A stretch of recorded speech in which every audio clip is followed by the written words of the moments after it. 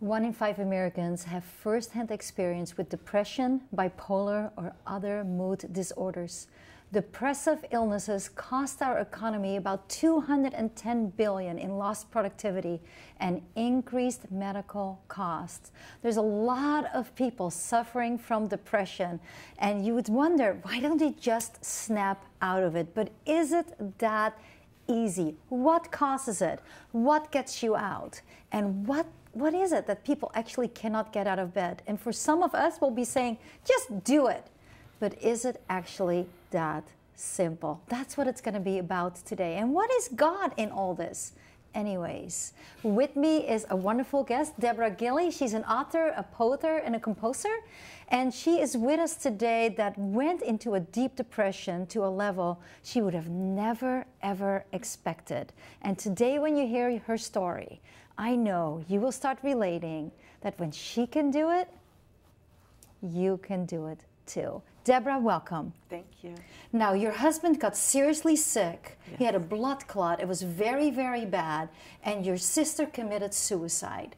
How were you able to put up and handle with this all at the same time? Well, Barbara, I did what I usually do from the time I was just, a little girl. I had always had a lot of responsibility, and you just go. You just do what you have to do, And so I handled it, I thought, until December of 2014, when I landed in the hospital 6 months later. Whoa, wait a minute. Why did you end up in the hospital? Were there symptoms of something, or was there a struggle? Well, I actually didn't pay attention to the symptoms. I just thought, well, maybe it's my blood pressure or my thyroid. At my age, so many things go wrong. What were your symptoms? What were the symptoms you were struggling with? Well, 2 weeks prior to my hospitalization, someone would be talking to me and asking me a question. And something would come out of my mouth that made absolutely no sense at all. I couldn't get the task at work done. I was responsible for budgets, our departmental budget, which was, over $1 million. And I had to do all these spreadsheets, and I had to do 20 things at once. And all of a sudden, I couldn't even do one thing. Everything was a struggle. If I was on the phone with a client or customer, I felt like I just wanted to come right through that phone and grab them. It's like I literally felt like what is going on? And so the weekend, well, actually it was the Saturday prior to Sunday, which is the day later when I was admitted. Thank God my daughter had read an email that I sent. Some weird things are going on with me. I can't put anything together. I can't concentrate. I can't think. I feel like my mind is just going, and I don't know what to do. And so she must have been kind of a scary feeling of like, am I going insane, or what is going on? Well, a person like me who had spent their whole life always plowing through things, we think we're super, like we can do everything, and we can't. My body was breaking down. When your body was not really thinking, did they maybe think you had a stroke? That's what my daughter and my son thought. They got on the phone and brought my husband in on the conference call and said, "Mom, you can't even talk right now. You're slowing. Your speech is slurred. You don't sound like yourself." And I went, "Oh no. I mean, I just was too out of it." So you're into the hospital right now. you are being diagnosed, and what was the result of that? Well, after 2 days of a battery of tests and initially being admitted because doctors thought I was having a stroke, they come to me and they say that I have conversion disorder. And I said, what is that? That was my question. What is What are you that? talking You know, about? and they said, well, it's in the family of depression. And I went, no, no, no, no. You have this all wrong. Are you saying I did this to myself? And by that time, I really can't talk. I can't walk. And I'm thinking, I did this to myself. Because my whole family had suffered from depression very early on in their life. And I, for some reason, escaped it. So here you are, but how did you, what was the answer to move out of that? What did they put you in some type of an institute? It sounds kind of crazy, but what did they do to help you? They bring a social worker around, and the social worker gives you advice on where you can get help for mental illness. They're using these terms, and I'm not accepting this at all. Honestly, I'm thinking Denial. Oh, absolute denial. I would too. You know, it's too, like yeah. no, because it's so misunderstood. So what is it that happened to you next? Here you are, you are in there. What is it that they did? What was the solution? Well, they don't force you into any sort of rehabilitative services of any kind. I mean, they offered, we'll help you walk again, we'll help you talk again. At that point, I couldn't even write my name. It took me 6 weeks before I could write my name. So you ended up... And so I ended up taking their advice and going to some mental health services at a local facility. And I walked in there and I went, God, Get me I out of don't here. belong here.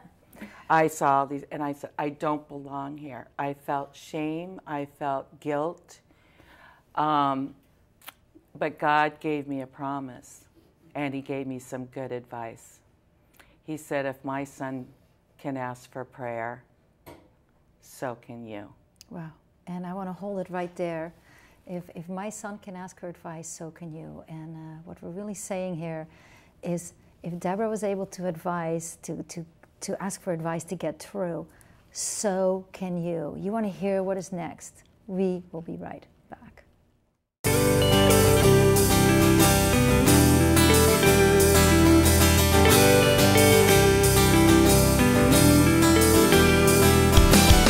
Hi, I'm Gary Bell, Associate Pastor at Bayside Church of Citrus Heights. And if you're interested in a program that deals with the issues and the challenges facing today's church, as well as the challenges that face our world today, then tune into the Barbara Marshall Show. It's biblically based, it's going to give you reasons and answers for your faith, and it's going to point you right to Jesus Christ. So check it out. You won't want to miss it.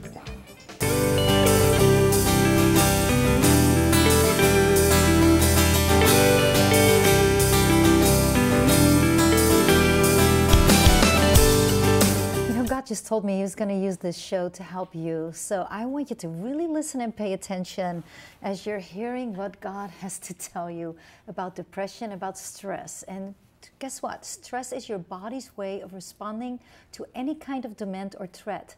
When you feel threatened, your nervous system responds by releasing a flood of stress hormones, including adrenaline and cortisol, which stimulate the body for emergency action. It's amazing how God has put us together when all that stress comes into our lives, how to respond and deal with it. And the best thing we really should do is to not make it our own problem, but give it straight to God.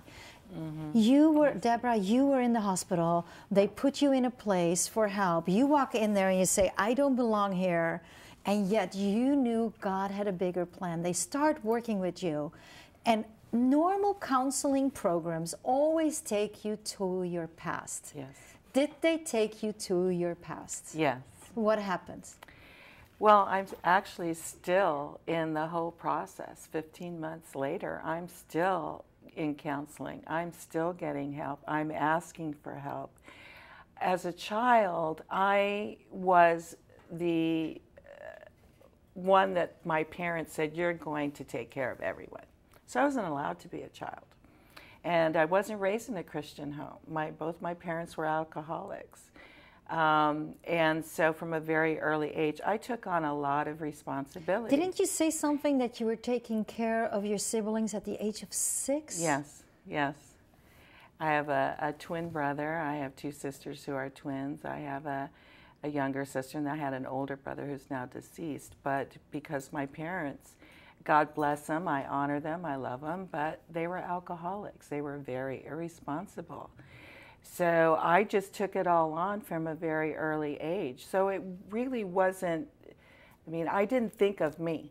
And this is what is so important with people. So what I'm hearing you're saying, you've pushed yourself away all your life. So Yes. when you ended up as an adult in the hospital, you were still pushing yourself away because you had learned to storm through things with nobody stopping, which is a real deal typical response. But now they make you come back. And let me guess at something. Normally spoken, when somebody in your state becomes a teenager and has rejection, abandonment, has not felt loved, the first young man that comes by is all of a sudden, he likes me, he cares about me, he loves me. Yes. Did you fall for that trap? Yes. And here I am, unwed, pregnant at the age of 18. Honestly, Barbara, I didn't think even then that I needed help. I was just going to, do what I needed to do, right? But God had something else in store for me. Wow. He could see that this young girl really needed to know what it was like to love and to be loved. Wow. And I had never, I'm going to cry here in a second. I'm trying not to. That's okay. I had never felt love, ever, at that point. And I was watching Billy Graham on television. And I heard for the first time such words of love that I just fell face forward on the living room floor. And I just began to sob uncontrollably like a little child. And I asked Jesus that day. Somebody cared, and it was God, your creator. Yes. He touched you and told you how beautiful you are. Yes, he did. Wow. Did things change at that point? You're pregnant, you're 18, you feel God's love. What would have been next? What about the father of the child? Well, of course, my parents were not in favor of me getting married to him. They pressured me, actually, at that age. They're not being very supportive. It's not like they wanted me to... Is it possible they did not know how?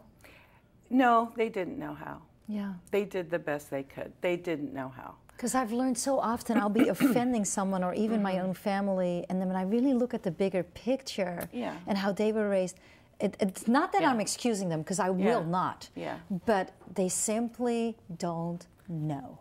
They just don't know. I think the issue was that I was the one taking care of everyone, and now I'm the one that has failed them. That's how it felt.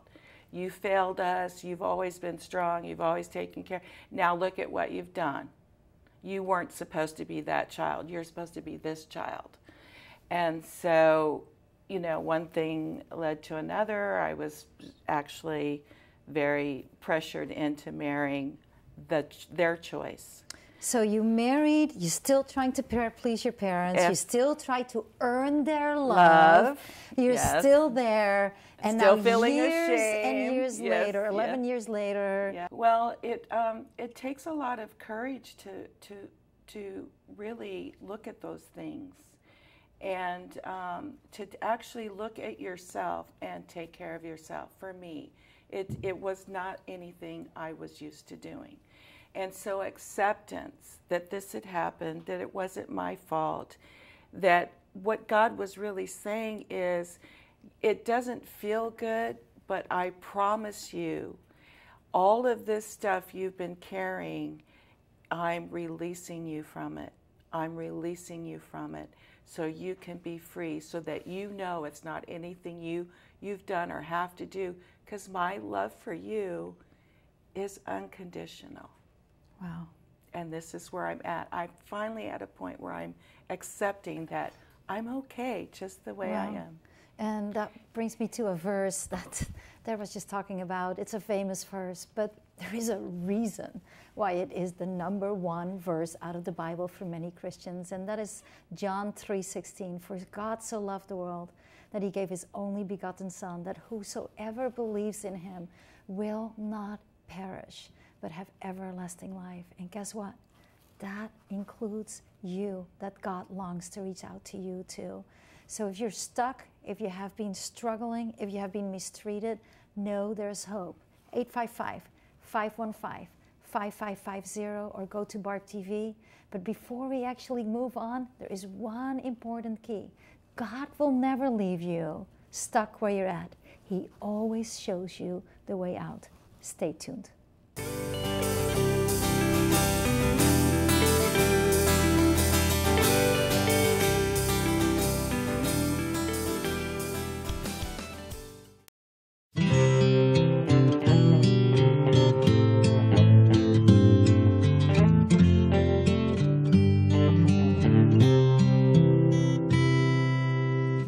He held me in the palm of his hand, brought me to the promised land, and it took a lifetime for me to understand. My Father never let go of my hand. He led me to the river, my fountain of living water. And while my cup runs over,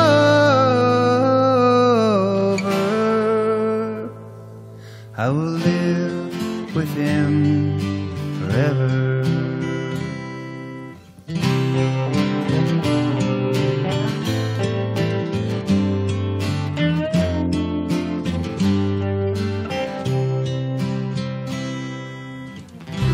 Life was not always my friend, a silent giant in a great land, and I knew the heart of a very private man.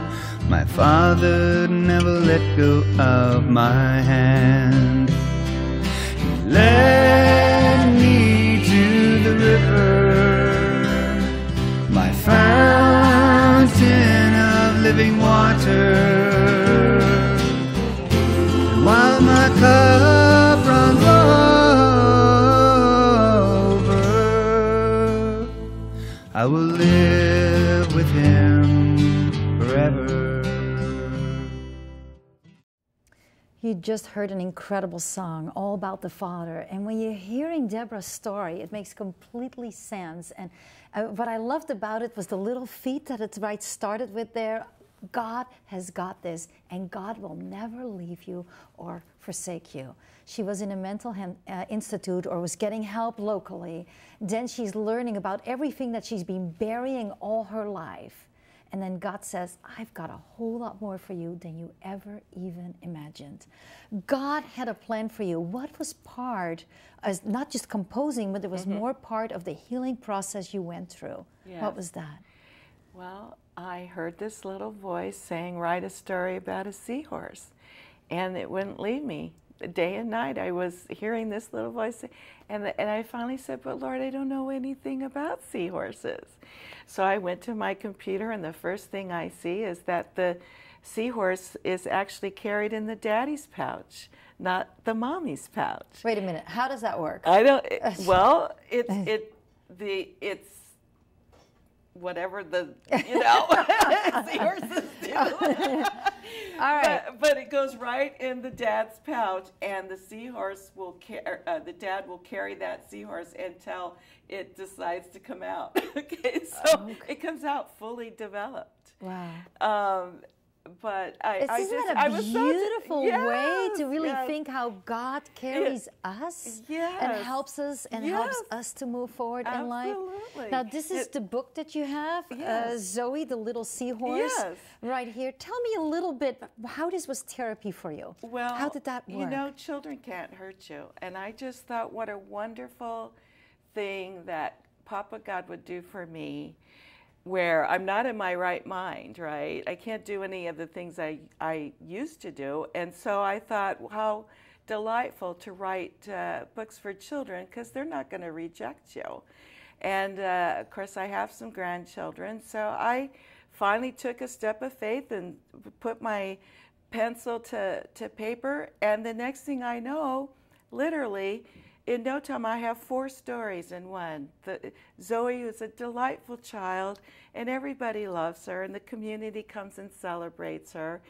And then, of course, you have to have a villain in every Why story. the name Zoe? Where did the name Zoe come from? It just came. Just out of nowhere. Just this is out a of very nowhere. friendly, she's just kind of a feel name, you know. Yes, yes, Zoe. and she's got delightful friends. Everybody loves her, and so, and in the end, Billy the bully, he becomes Billy the buddy, because of Zoe, because of her friendship and her faith. So while you're reading these books, when you're writing these books, it helped you to recover. Have you today fully recovered from where you need to be? Oh no, no, I'm not even close. My concentration isn't.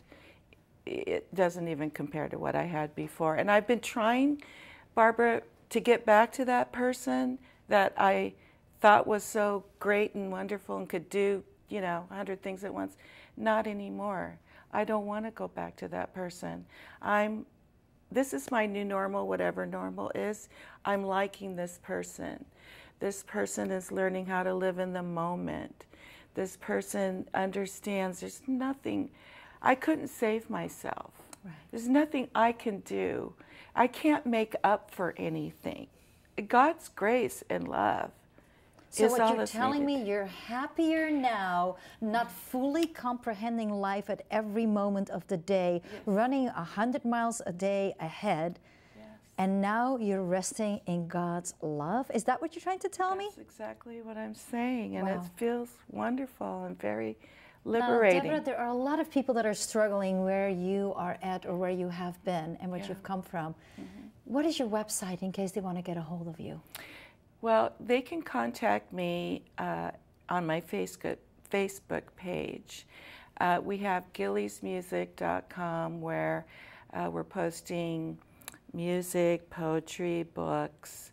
And, I'm just, I want to be a friend to anyone out there who needs support, who needs, maybe your friends, maybe your church friends, maybe your family, they don't understand. Maybe they're saying, snap out of it. You need somebody that helps you. And you need somebody that understands, who's been there. Great. You can contact me through my Facebook page, and I would love to be your friend.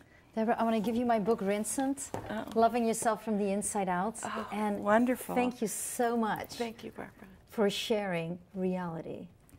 And we are a reality show, and reality is bringing real people with real problems, with real solutions. And that solution, every time I'm amazed, God is always in it. And there's a part in the Bible that I would like to read from you. It's from Psalms 40, starting at verse 1. And this is just beautiful. If you really learn, because this is exactly what Debra had to learn through the experiences of burying everything away. It says, I waited patiently for the Lord to help me, and he turned to me and heard my cry.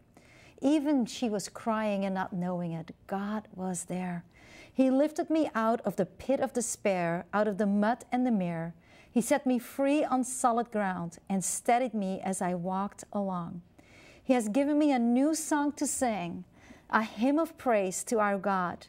Many will see what he has done and be amazed. They will put their trust in the Lord. And what really hit me is there was one word in there, and that was, He pulled me out of the mud. And about 2 weeks ago, I saw a vision, and in that vision, there was a big, thick layer of mud that was right above me. It was so thick it could not be broken, and then all of a sudden it lifted, but then it came back, and it came back again. And in the middle of that, there was a bird, and in that bird, Jesus reached His hand through that, and He had a stack of money inside of Him. And I learned that even if the mud and the darkness and the thickness was so thick, nothing would be impossible for God, because He died on the cross and rose from the dead to break that, so to make the impossible possible, so you could be set free too. Jesus already paid the price. Jesus already defeated Satan, and Jesus will do it again. Actually, He did it. Once was enough. And what He's saying to you, all you have to do is turn to me, and I will minister to you, I will love you, I will help you, and I will show you the way out. If God could do it for Deborah, and if she's more content today than ever before, God can do it for you. The question is, do you want that? I want to say a prayer for you right now, in case you want to receive that. It's as simple as ABC. Ask, believe, confess. Dear Jesus, and you can repeat this after me. Dear Jesus, I ask you, come into my heart. I believe you rose from the dead after you died a terrible death on a cross that you did not deserve, and you did it for me. I confess the mistakes I have made. Will you please come into my heart? And there is a little bit more to that right now. But if you just prayed that prayer and you sense that joy of the Lord, He has received you. He has accepted you. And what He's saying to you right now, turn to me. Let me help you. Call me and tell me about it. I want to help you more. 855-515-5550, or go to our website, BarbTV.org. Have a great day.